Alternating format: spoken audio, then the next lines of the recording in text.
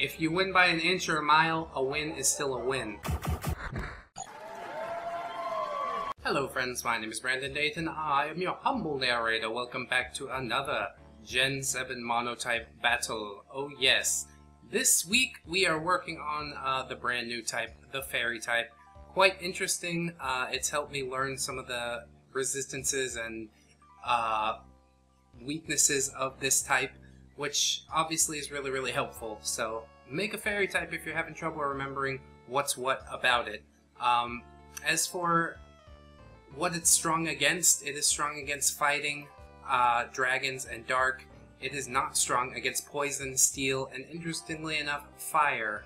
And the last Pokemon in this team is meant to remedy that fire weakness, as it were. Offensive weakness, I guess I'd call it. You need to watch out when you're defending against poison, steel, and I believe that's it. So, really nice. There are a lot of dragons, fighting, and dark types in the metagame, or at least there were up until the Fairy type came along. So this is just one typing that sort of changed everything around, similar to how the dark typing came along and dethroned the psychic types. So fairies come along and somewhat dethrone the dragon types, which I think is really cool. A bit more of a balanced metagame these days, so I appreciate that a lot. Good job to Game Freak. They don't hear that very often, I'm sure. So the first Pokemon that we have on the team, our reliable lead Pokemon, is a Klefki. I've given it Light Clay and Prankster, which Prankster lets any ability that doesn't do damage go before anything else, which is really helpful for moves such as Reflect, Light Screen, Spikes, all of which it has. And then I've given it Dazzling Gleam, basically so it's not taunt bait. If you have all moves that aren't attacking and somebody taunts you, then you're going to be able to do nothing but struggle, which is really not a good thing to do. You'll be forced out, but Klefki can stick in there, Dazzling Gleam some stuff in the face if I feel the need to. It's EV spread, 252 HP, 252 defense, and then it's got an impish nature, I believe it is, to increase the defense even more. So it is quite a defensive wall. And if you see those physical type attacks coming, you can throw up a Reflect and you'll take 50% less damage. Same with the special attacks, you throw up a Light Screen and you're definitely going to live through those hits. So Klefki gets up spikes and or the screens in every single match that I've played with it. So if we end up revisiting the Steel Monotype, I think I haven't done one since like Gen 5 or something like that. So we might revisit Steel at some point, and you'll definitely see Klefki on the team because it is just a killer screener and sets up entry hazards extremely well. So it's on this team to stay for sure. Quite a bomb Pokemon, and yeah, I don't need to justify it any further. That's good enough. Try it out for yourself. You might think it's just a bunch of keys. It's pretty lame, but for a lame-looking Pokemon, it definitely packs a punch, or allows other Pokemon on the team to pack a punch, as you will see. Next Pokemon up is Tapu Koko, which is an interesting type. It has like a bunch of different forms. There's like a Water and Fairy, a Grass and Fairy, Psychic and Fairy, but for this team we have chosen the Electric and Fairy, basically because it has a huge attack stat and an even more huge speed stat. And with the Choice Band, that thing is going to punch some holes and stuff. Its ability is Electric Surge, which is kind of interesting. It basically electrifies the battlefield for 5 turns once you send it out. Nothing on this team has any synergy with it, but we'll be doing an Electric Monotype next week, and you will see some synergy with it there. And it's really nice. We basically got Brave Bird, Wild Charge, Steel Wing, and U-Turn for his moves, all of which do really nice damage, albeit with some recoil. But overall, I find that the recoil damage is worth it, and the Pokemon is fast enough that it doesn't take any return hits. So basically, the recoil damage is all you're going to be taking if you're sweeping the opponent's team correctly. Basically, put a dent in everything, and then bring Tapu Koko in, and he'll be able to sweep through the rest of their life with relative ease. And you don't need to worry about recoil too much. Just a little bit, though. He's a really strong Pokemon, really nice attacker, really deserves a spot on the team, and we'll see how it go. Another advantage is the electric typing gets rid of the steel type weakness of Fairy, so it makes steel types a neutral hit. That is one of the main reasons that I decided to put him on this team, aside from his amazing attack stat. So, really cool Pokemon. I would suggest trying him out if you haven't tried out any of the Tapus yet. He's a really good introduction to them. And I really think it's cool how they're all different in their varied forms, and I'm gonna try and fit as many as I can into as many different teams as I can, because it's super interesting, and they are all part Fairy type, so I figured we should have some representation on this team, and Coco would be the best representation in my opinion. Third Pokemon up, we have the classic Togekiss. Oh my god, what an asshole this thing is. I've given it leftovers to increase its longevity, and its ability is Serene Grace, which increases secondary effects chance of activating by 30%. So if you're using Body Slam or something, Body Slam has a 20% chance to paralyze, but if Togekiss is using it, it has a 50% chance to paralyze, which is absolutely fucking massive. Unfortunately, Togekiss did lose its normal typing. It's now Fairy and Flying. I guess not so unfortunate, since now it gets to be on this team, but I have decided not to run the Body Slam anymore. I go straight for the Thunder Wave. So he's running Thunder Wave, Roost, Air Slash, and Aura Sphere. Aura Sphere is going to get rid of those Steel types, which are extremely hurty. And then you've got the Thunder Wave and Air Slash, which with Serene Grace is just a mean thing to do. They're going to have about a 10% chance of breaking through both Paralysis and the Flinch from Air Slash. So Paraflinch might not seem like a nice thing to do to your opponent. I have seen a lot of Rage Quits against it. I've been a Rage Quit against it before. But if you're down, you're definitely not out if Togekiss is on the team, because you can flinch your way through 2 or 3 Pokemon relatively easily, especially with the Roost in the moveset. I really like the amount of bulk that Togekiss offers. It is a third form evolution, and definitely deserves a spot on the Fairy type team. So my investment is 252 attack, special attack rather, and modest type nature, which will increase the special attack even further. And then we have 184 HP and 72 speed EVs, which seems like an interesting spread, but it does allow you to outpace a lot of the metagame. If you just leave it with 0 investment, it's going to get stomped out by a lot of stuff. Stantlers, you know? You don't want a Stantler to move faster than you. What the fuck is that? So, definitely enough speed to make it a threat. And then with the bulk, anything that it doesn't outspeed, it can definitely take a hit from, especially with Roost. So, Togekiss is definitely an awesome Pokemon. I'm glad to have it on the team, for sure. And, yeah, I think it's deserving of the spot. And then if it sees some electric-type moves coming its way, you know, Tapu Koko's back there. He can switch in, eat that up just fine. Really, really nice synergy. So, Togekiss, try it out, live it, love it. Next Pokemon up is a Whimsicott, which has the Prankster ability just like Klefki. I've given it leftovers to increase its longevity. And then it has Encore, Leech Seed, Moonblast, and Giga Drain. Encore is a really, really awesome move. If the opposing Pokemon starts to stat up or basically do anything that you don't like, you can switch in the Whimsicott and Encore, and it will be forced to do that move for, I believe, 2 or 3 more turns. So you'll be able to bring in a counter and get a free hit on it if it decides to stay in. So I'd say Encore is almost necessary. And it really fits, you know. Fairies are pranksters, you know, in lore, so it's kind of nice to see that theme fitting into this team somewhat. Leech Seed, obviously just like leftovers, just like Giga Drain, is going to be increasing your health throughout the match, so hopefully Whimsicott will stay on the field for a good long time, especially because you need it for opposing entry hazards, opposing stat up boosts, things like that. If you're facing an opposing Klefki and it decides to use Reflect, just Encore that Reflect and it will never get the light screen up. Really, really awesome Whimsicott. I really like that they added the Fairy type to it as well. In Gen 5, when it was first introduced, I think it was just a Grass type. Thank you so much. And yeah, with the Fairy typing, it definitely has a lot more going for it, especially It's still scared of fire types, but Fairy can't attack fire that well anyways, so you should be switching out of there regardless. For EV investment, we have special attack and speed for the most part.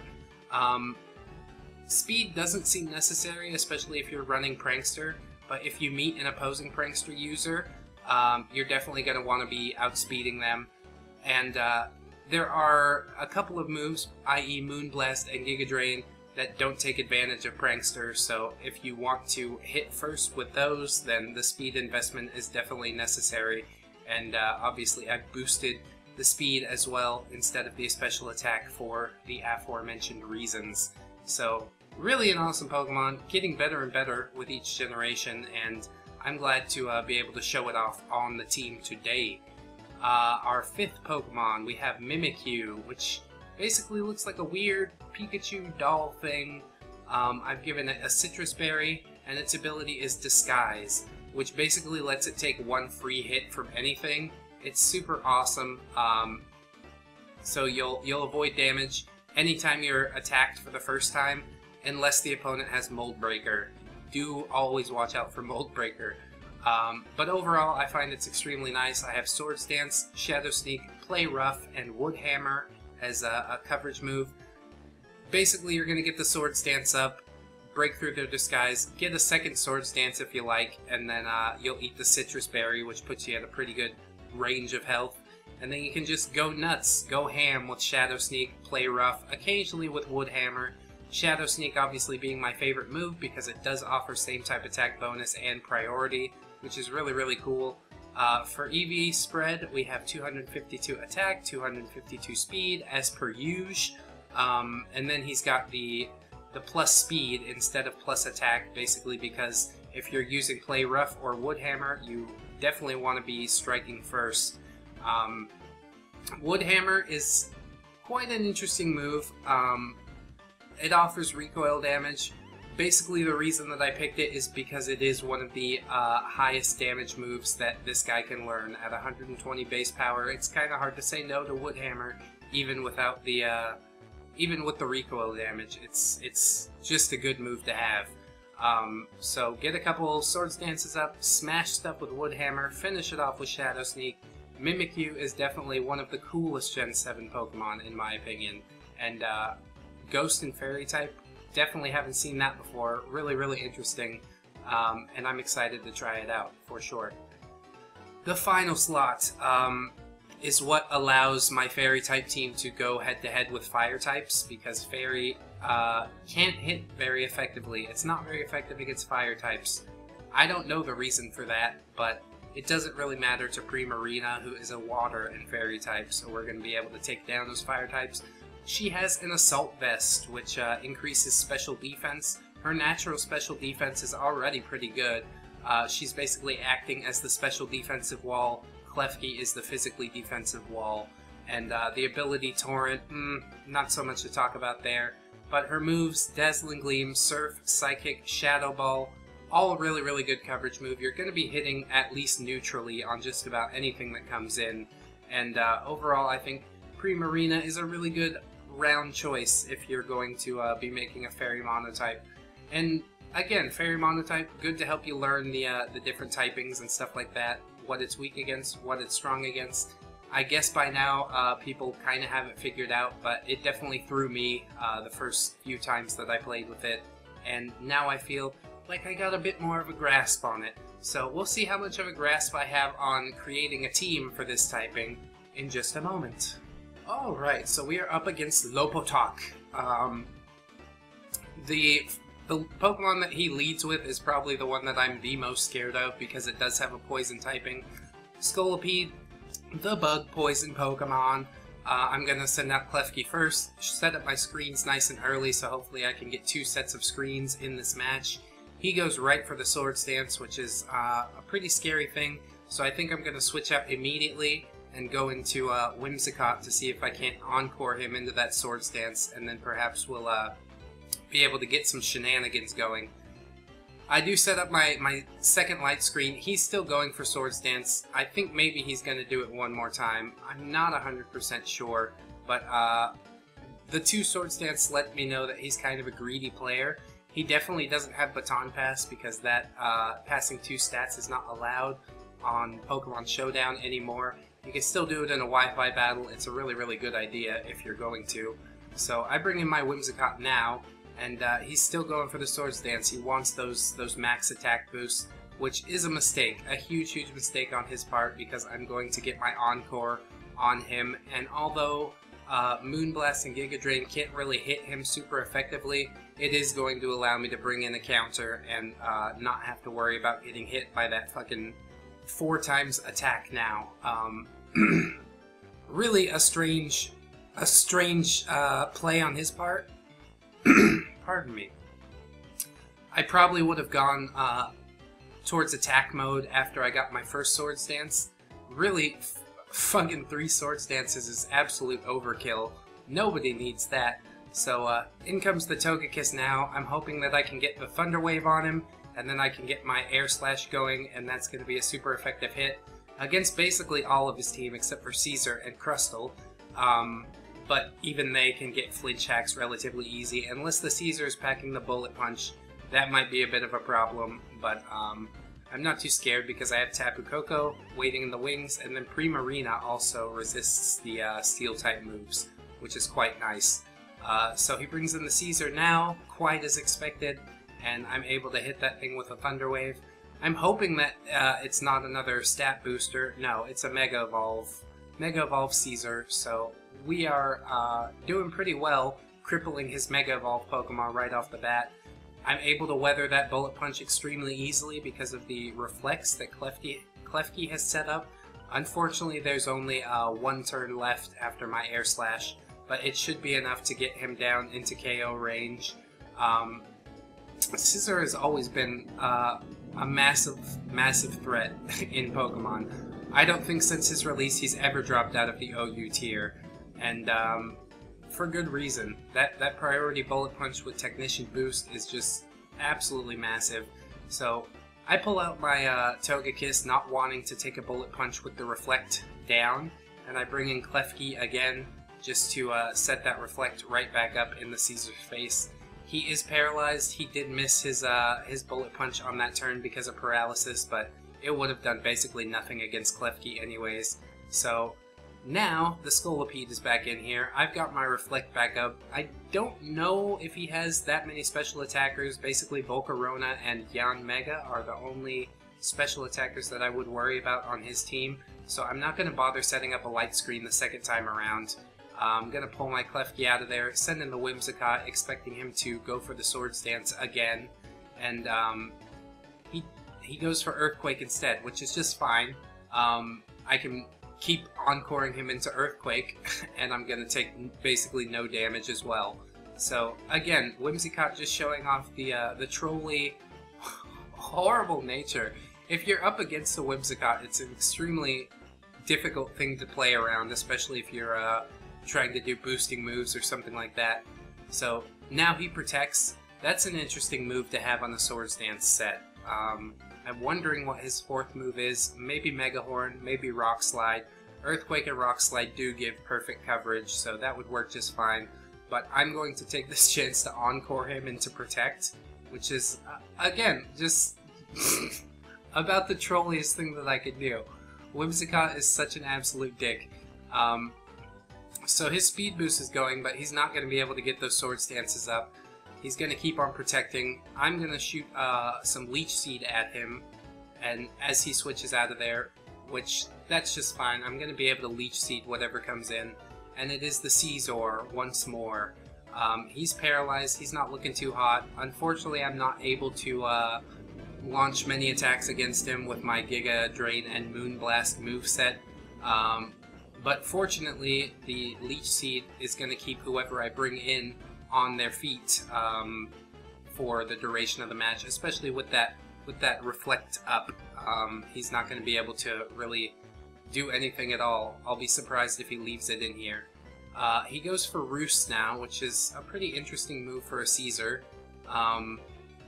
Not bad though. I thought I was going to get this Mega Evolve poke right off the field, but Roost is a good one to keep your Mega Evolve pokes in the fight. So he goes for the bullet punch now. Again, it's only doing about 30% thanks to the massive reflect that I've set up.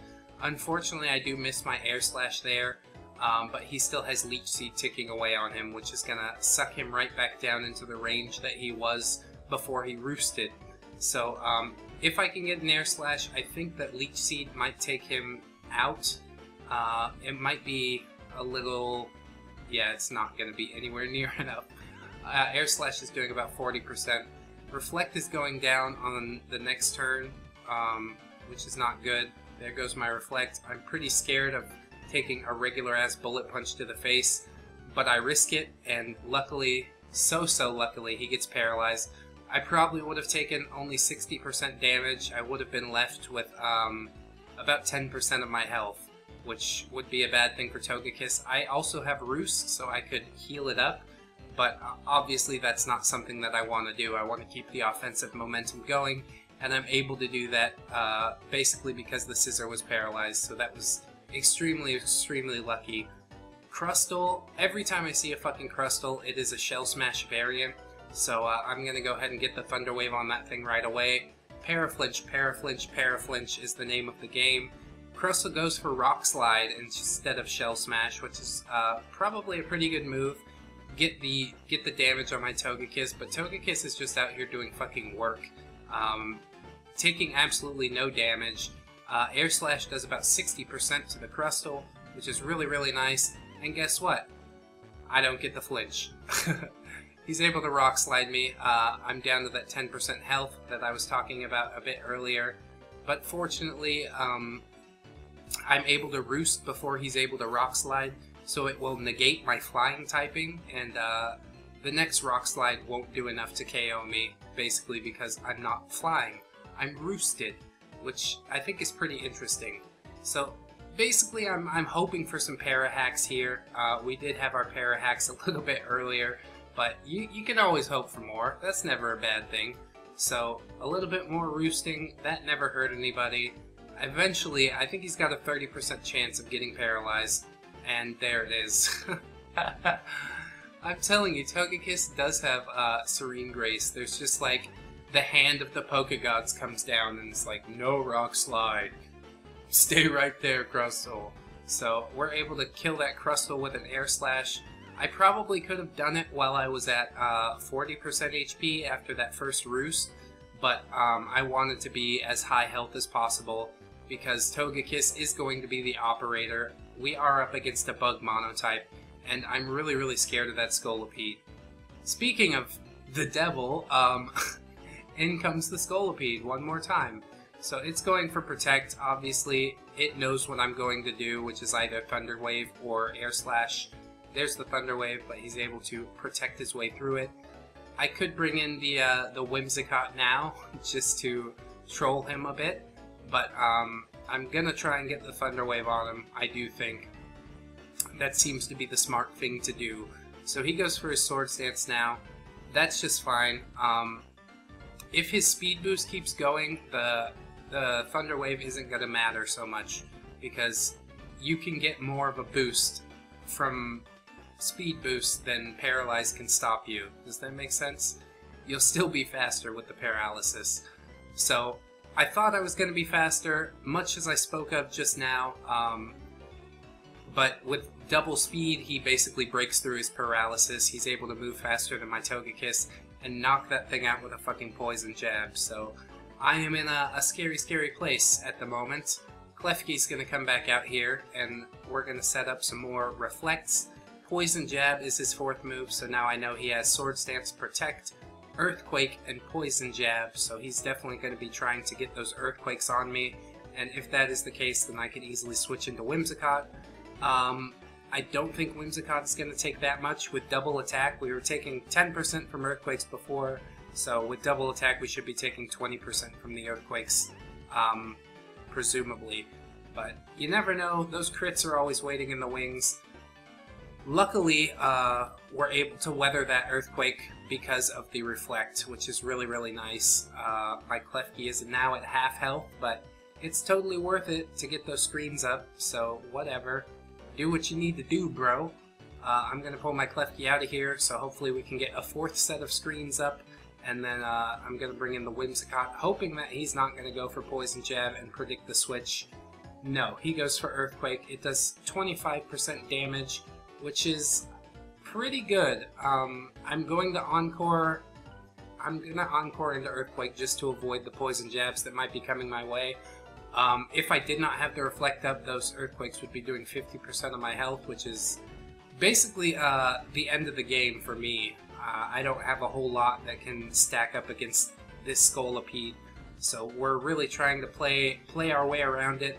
Once this Scolipede is out of the way, the match is basically mine. I've still got Tapu Koko, who has Brave Bird, and that is going to be effective against all of the rest of his Pokemon. However, I don't want to bring the Tapu Koko out and have it just get Poison Jabbed to death, because this thing is, I think it'll still move faster with 4 times speed, even with the paralysis on it. So, trying to play some Leech Seed shenanigans here. He is Encored, but finally he decides to switch it out. The Earthquake is not working so well, so thank God we got to avoid that Swords Dance Scolipede. And he brings in his Yanmega now, which is pretty scary as well. I think I have a lot that could take care of it, though.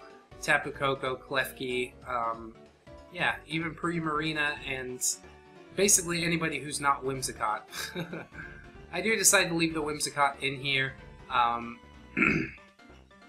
I can't really justify a reason why. Should have known the Air Slash was coming. Yanmega basically always carries Air Slash because he is a Bug and Flying type, so that has the same type attack bonus. I can always take advantage, though, of the fainted Pokemon. Oh my god, this Yanmega also has Speed Boost. That is so not good. He's a Speed Boost motherfucker. So, I bring in my Mimikyu now, and basically I know that I'm going to be able to heal up and Swords Dance while he's being Leech Seeded to death. He sees that coming, obviously, and decides to switch out into his Golisopod, which is a really, really interesting Pokemon. I don't know too much about it. Is it a pure Bug type? Bug Water, maybe? I'm going to treat it like it's a pure Bug type, because I'm not too sure. So I get my Swords Dance up, which is really, really nice. He goes for Aqua Jet to break my disguise. So yeah, Aqua Jet, I assume it is a Bug and Water type. I'm going to go ahead, basically because my disguise was busted, it's not much of a problem.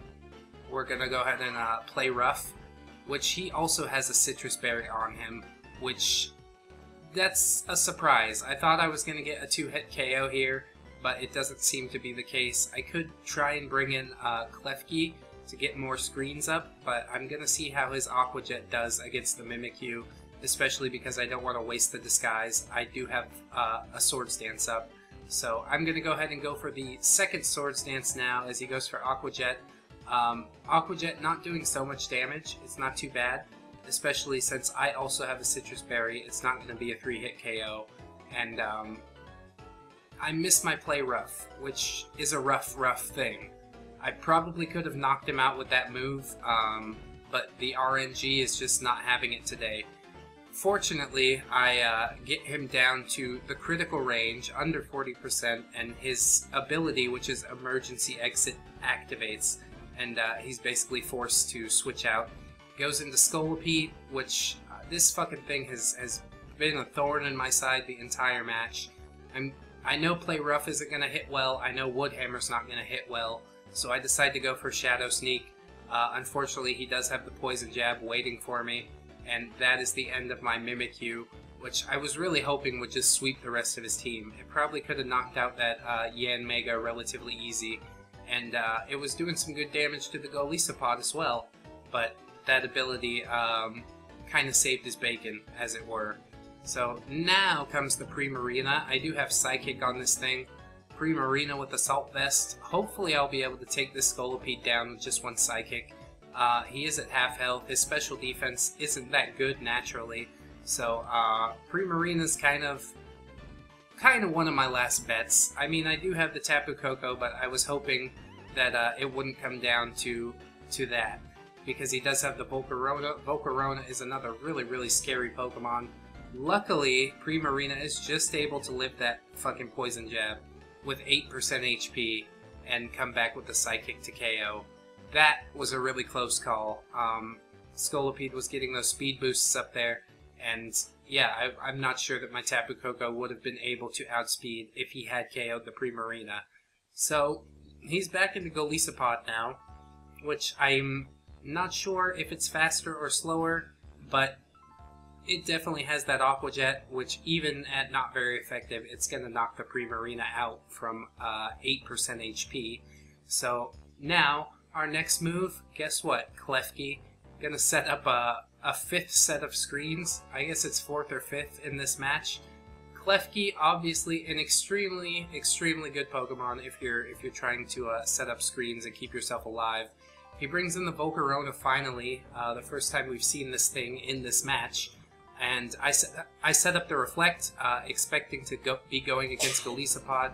Now I'm going to have to set up the light screen for Volcarona and Yanmega, which is just fine. He's going to hit me with Fiery Dance, which is going to be enough to KO me with a critical hit. I think even without the critical hit, it probably would have been able to take me down with relative ease. So I know Volcarona has Flame Body. I'm really hoping that Tapu Koko just doesn't come in here and get burned, which would be a really bad thing. It would be the end of my run, basically. So I know Fairy-type move's not going to do that well. I do get burned, but I'm able to take the Volcarona down. I do have screens up. I think both of his Pokemon are relatively low health, and I do have the super effective move. So we might be able to work through the burn with Tapu Koko. It's definitely going to come down to the wire. This is a really well-made team. Bug Monotype, extremely strong. One of the first Monotypes that I did on the channel. Golisopod's only able to do 16% with Aqua Jet. Now comes the Brave Bird. Boom! Sack that thing. And then I basically have to just hope that I'm faster than his Yanmega. Without Speed Boost, I think I am going to be faster. I think we do have this match in the bag. But it came extremely close. I'll probably end up knocking myself out with Recoil. But hey, if you win by an inch or a mile, a win is still a win. So 17% on the Yanmega.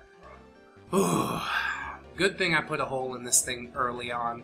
And yeah, even my recoil damage, even the burn, not able to knock out the Tapu Koko. Fantastic work. Oh my god. What a close match it was. I do hope that you enjoyed it, friends. Try making a Fairy Monotype for yourself. If you would have tweaked this team in some way, do let me know how. Because I'm not perfect, you know. I'm open to suggestion. I do appreciate you watching. I would appreciate if you would like, comment, and or subscribe if you have not done any of those or all of those before. I've been Brandon Dayton, friends, your humble narrator. This has been Pokemon Gen 7 Monotype Fairy Battle. Fairy versus Bug. And we just barely came out on top, which that's really how I like it. I like the close battles. So, edge of your seat. I hope you enjoyed. And I'll see you next week, friends. Until then. Bye. 1, 2, 3, 4. Goodbye, goodbye, see you again. Goodbye, goodbye, see you, my friends.